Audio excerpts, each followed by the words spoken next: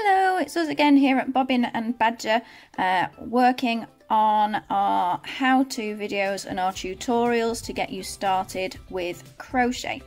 Now this is the third video in our how-to series, and this is how we build upon the foundation chain that we learned how to do earlier. So I have my foundation chain. It's exactly the same one that was in the previous video, so you should be able to follow along with your crochet as well from this exact point.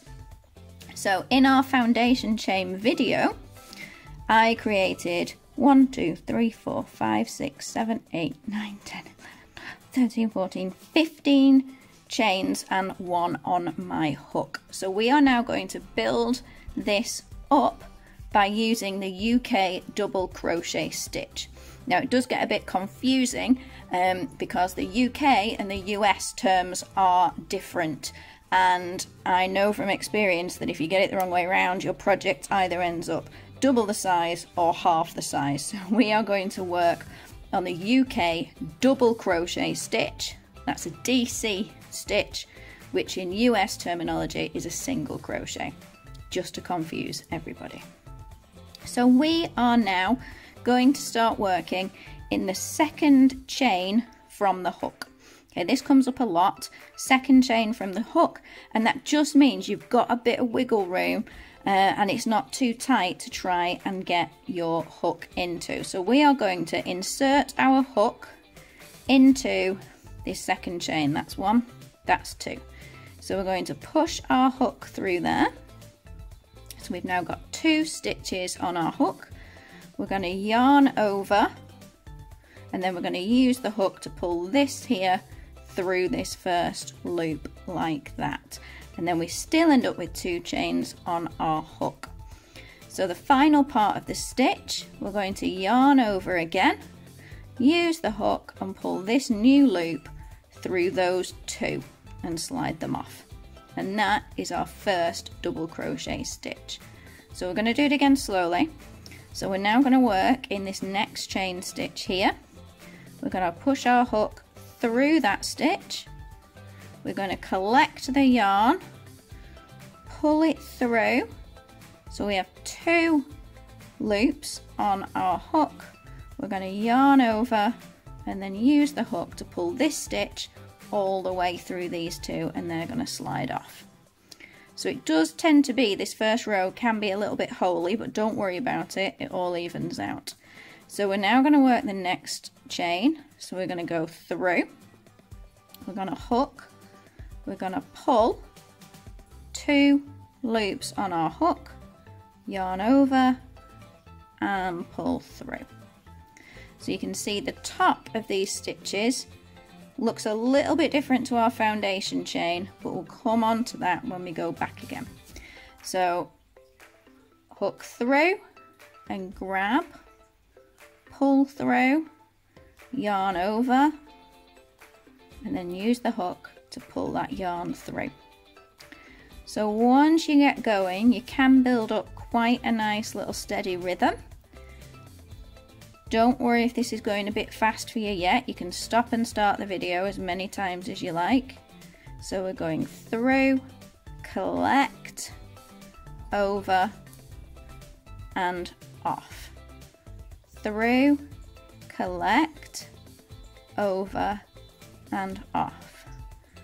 Through, collect, over and off. Through, collect, over and off. Through, collect, over and off. Through, collect, over and off. And then we're going to do one more on the end, and that brings us to the end of our first row. Now we have a single crochet in our foundation chain, and we get this sort of plaited effect on the top there.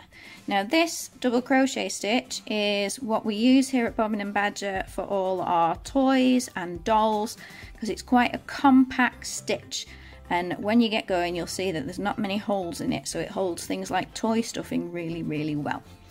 So the double crochet stitch refers to how many loops are on your hook, but it also depends on the height of the stitch.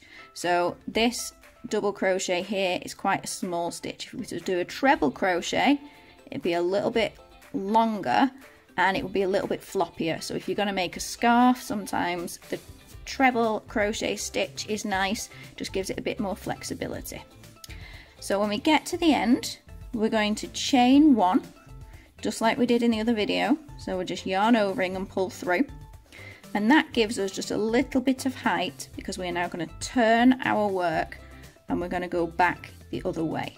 So in crochet we are always working from right to left, rather than in knitting when you end up with hooks on both your needles. Crochet we only go this way. So we're going through this time on this second row both of those stitches at the top. So if you can see the little plait, we're going to go through both of those. So that little V shape is on our hook, but we're going to do just the same. We're going to get the yarn, we're going to pull it through, we're going to go over again, and we're going to pull it off.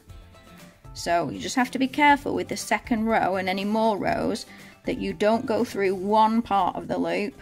You have to go through both parts of that V. It counts as one stitch, but you have to go through both parts. So then we'll yarn over the hook, pull it through, yarn over and off. So we're going to go through, collect, over and off. So if I just do a couple of these, you'll be able to see what the work looks like. So there we go.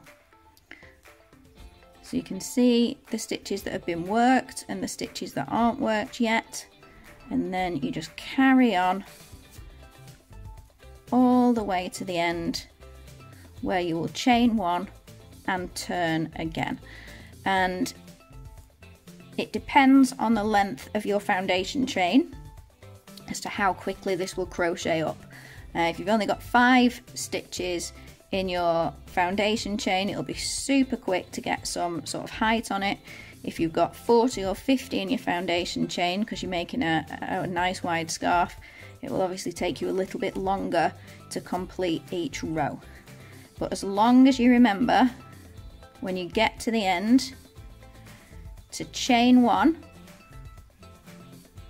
and turn, you shouldn't go far wrong. And after that turn, it's always the first proper stitch that you're wanting to go through, because that chain just gives you a little bit of wiggle room so that you can carry on. And there you have it. That is a double crochet, UK double crochet stitch on top of a foundation chain. And you will find that once you get practicing, your work will grow in no time at all. One of the reasons I love crochet, it's so much quicker than knitting, so much faster. I'm very short of patience, and it creates a really lovely pattern as you go. So thank you for watching the video. If you've got pictures of anything you've created, it'd be really good to see them, so you can post them in the comments below, or head over to bobbinandbadger.com and have a look at all the resources and things that we've got going on over there. Thanks for watching. Bye.